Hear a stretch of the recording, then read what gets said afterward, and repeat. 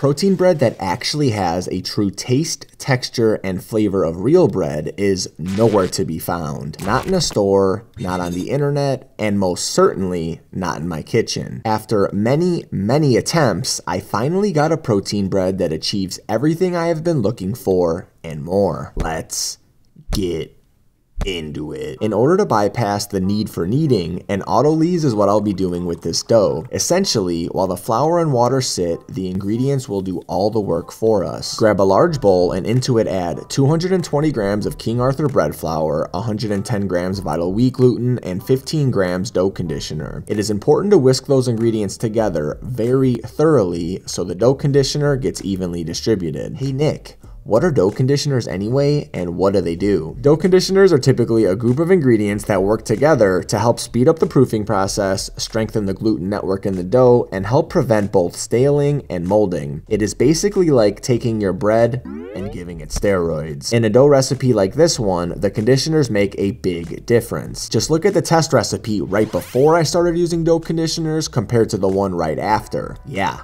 night and day. I will link the one I am using in the description below if you are interested in using it yourself. Grab 2% milk, pour 270 grams of it into a measuring cup, and put it in the microwave for 30 to 45 seconds or until it reaches about 90 degrees. By the way, I am using high protein milk to get the highest protein possible in this bread, but regular milk will work as well. Add the milk to the bowl and using a nice thick spoon, mix the ingredients together until the milk is dissolved. It should look something like this. Add 15 grams white vinegar to the dough.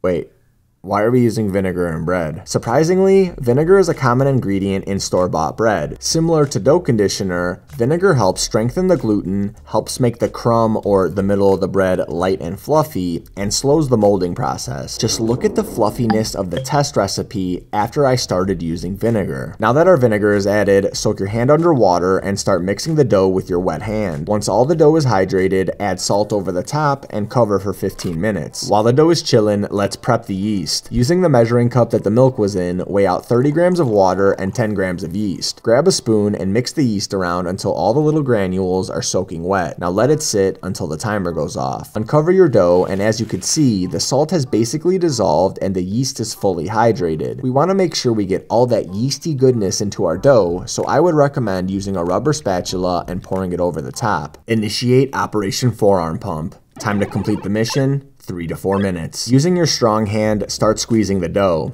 I think of the dough as Play-Doh, and I try to compress it as much as possible with each and every squeeze. To get a good idea of what I mean, my fingers literally rip through the dough for 4 minutes straight. I continue this process while occasionally flipping it around and then start squeezing again. You will be able to tell it's finished when the extra liquid is completely gone and everything looks unified. If it looks like a shaggy mess similar to this, you are in the right place, and now it is time to cover again for 30 minutes. 30 minutes later, our dough has put on some size, but is still a mess. This is where we do a simple stretch and fold to expand and tighten the gluten network. Get both of your hands wet so the dough doesn't stick to you, and take one side of the dough, stretch it as far as you can, and lay it across itself. Turn the bowl 90 degrees and do it again 3 to 4 more times until all the dough has been stretched. Flip the dough, slide your hand underneath it, and pull in a circular motion towards yourself. Repeat this process until you get a nice tight ball that looks fairly smooth like this. Cover again for 30 minutes. Imagine having all of my delicious recipes at your fingertips anytime, anywhere, with exclusive access to new recipes before anyone else.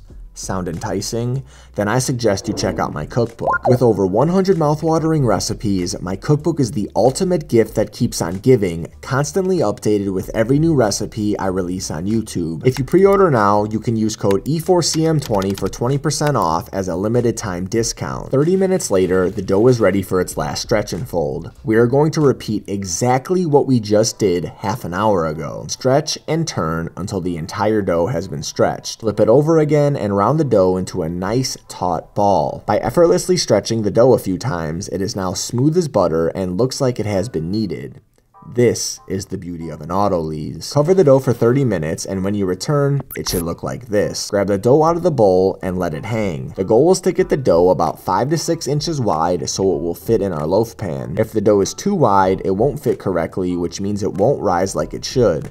This happened to one of my test loaves, but it still tasted delicious, so don't worry if this happens to you the first time you try it. Lay the dough down in front of you with the bottom of the dough facing up. This is very important so your final product looks smooth and aesthetic. If the dough didn't stretch enough by letting it hang, then we will use its stickiness to our advantage. We can easily get the dough 5 to 6 inches wide by stretching it and letting it stick to the work surface. Then take the top of your dough and fold it over like this. Using the tips of your fingers, push the end of the dough into the crease similar to the way I am. We'll keep slowly rolling the dough down towards yourself, pressing the seams together with each roll. While doing so, make sure you are popping any large bubbles along the way. I also like to seal the ends of the dough as I'm rolling it, and I am making sure it isn't getting too wide for my bread pan. If it is, I push the ends in a bit before I continue rolling. Seal the roll by pinching along the edge of the dough as well as each side of the roll. Grab a loaf pan and lightly spray it with oil. I can already hear you asking if the kind of loaf pan matters, and yes,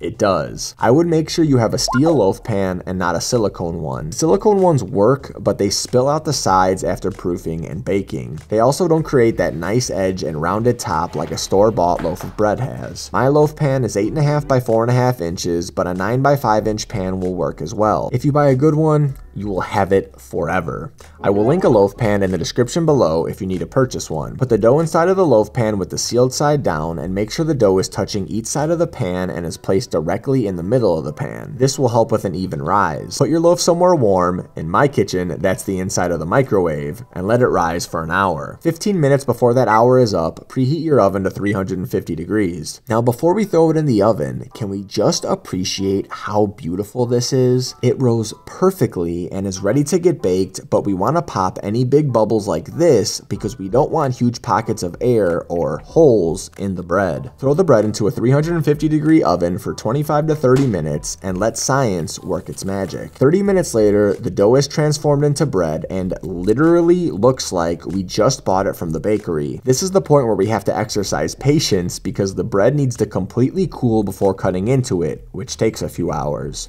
To let it cool, all we have to do is remove it from the loaf pan and put it on a wire rack. The browning on the bread looks perfect top to bottom, and with higher temperatures like 375 or 400 degrees, I was getting browning that was too dark in my opinion. If you like the top of your bread to have a more nutty color, I would recommend trying to bake at 375 degrees for 20 to 25 minutes. When the bread is ready to slice, don't try and cut into it with a chef's knife because you will squish your bread, and we worked so hard for a fluffy and soft bread. A small serrated knife isn't a good option either because I tried it and I kept cutting uneven slices since the blade wasn't long enough. I decided enough was enough and I invested in a large serrated knife that is offset so your knuckles aren't hitting the cutting board at the bottom of each piece, causing uneven slices. If you are going to regularly make protein bread, this is a necessity and only costed me about $30. Now, there's a proper way to cut into a loaf, and that is to cut in the center. That might sound counterintuitive, but if you cut slices from the center, when you are finished, you can close the bread by putting the two halves back together, which keeps the inside of the bread from getting rock hard and going stale. Then, to store, you can either wrap it in cling wrap, use an old bread bag you may have, or buy a set of bread bags separately. I ended up buying bread bags because wrapping it in cling wrap was honestly getting pretty annoying when unwrapping and rewrapping multiple times per day. Based on my experience, once baked, your loaf will last close to a week.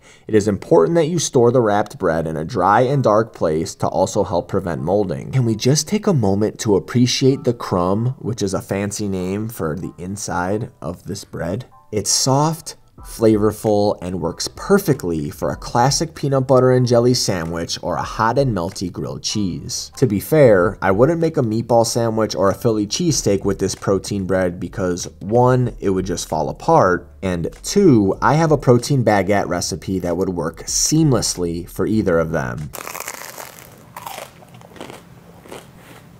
Check out my protein baguette recipe here, where I not only show you how to make them, but store them for months where they are just as good as when they were first baked. Until next time, deuces.